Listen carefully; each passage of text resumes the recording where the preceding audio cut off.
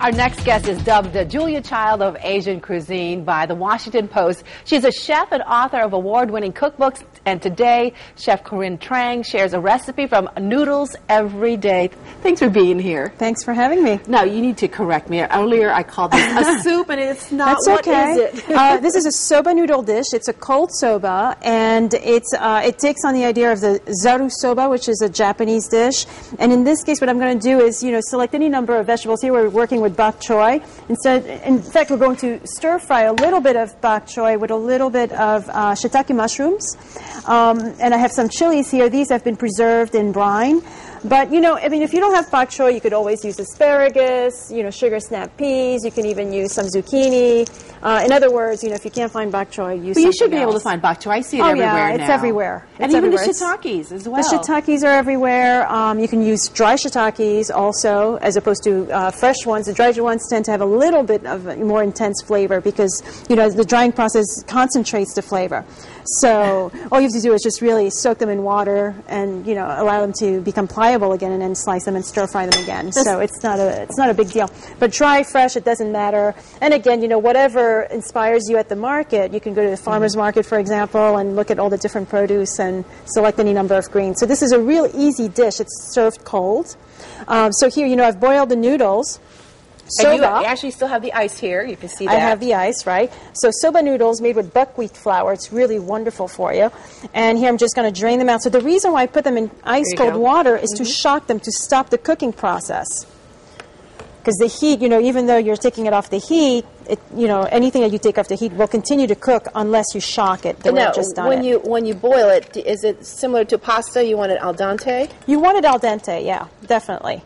Maybe not as al dente as pasta, but definitely you want it on the chewy side as opposed to the gummy side.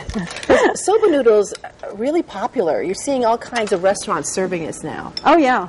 Yeah, in any number of restaurants, not just a Japanese restaurant, but Chinese restaurants also, and, any number of Western-style restaurants where, it's this whole fusion cooking thing going on. So, you'll find these noodles, even in a health food market, you'll find them served cold as well. So this is why, I thought it's such a popular dish. Why not, do something cold that's easy? Because you can cook the noodles ahead of time. There are all kinds of soba noodles as well, but you chose this specific one for this one. I chose the very basic soba noodle, which is, again, buckwheat flour.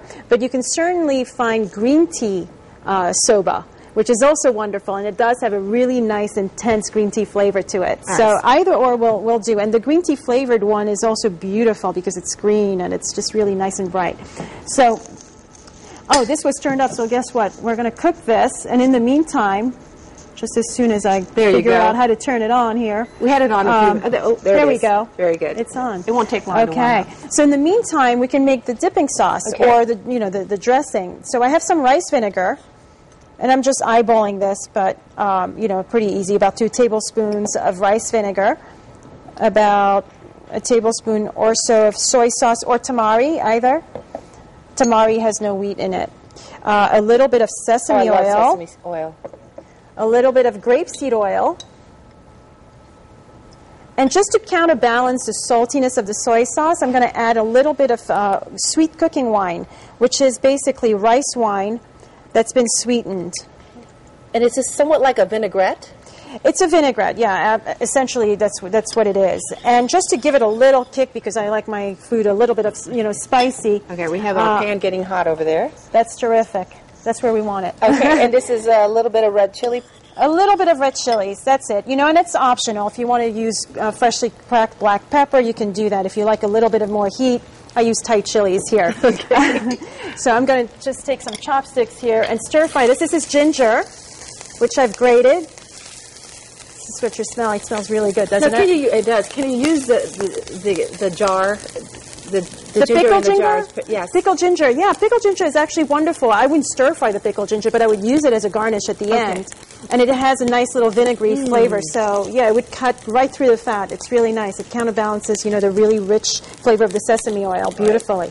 So I'm going to throw in these now. It's going to stir fry very quickly. We have about a minute left here. All right, so what we're going to do then, while this is stir frying, with the mushrooms. We're going to throw all this in.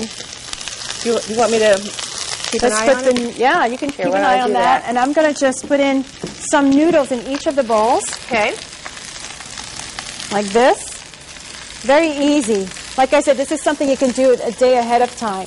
This is comfort food for me. Yeah, I love noodles. I think everybody loves noodles. It's comfort food for me too. Anything that has to do with, you know, the beautiful long strands, like, and plus it's longevity. You know, it's a symbol of longevity. Yes. So, what could be bad? And this is so healthy. And I'm just going to put a little bit of dressing on both. Okay. And do you think this is almost ready for that? Yeah, absolutely. Whoops. Okay. Here we go. Great. Now, if you want Corinne's recipe, just come to our website and click on WTNH.com. And Corinne, are we ready for this? Yeah, absolutely. Right, let's put some on put top. Right there. Okay. And let's put some on top of this one. Whoops. Whoa. We're stabbing the vegetables. There you go. Okay. There we go. Okay. Terrific. Hurry here. You do There much you better go. with that than I am. All right. Here. Very Beautiful. good. It's beautiful, isn't it? All right, we're going to try this in a few minutes. Coming up next, it's a dance party Friday. Corinne, thank you so much for joining us. Featuring West Indies dance when Connecticut style returns.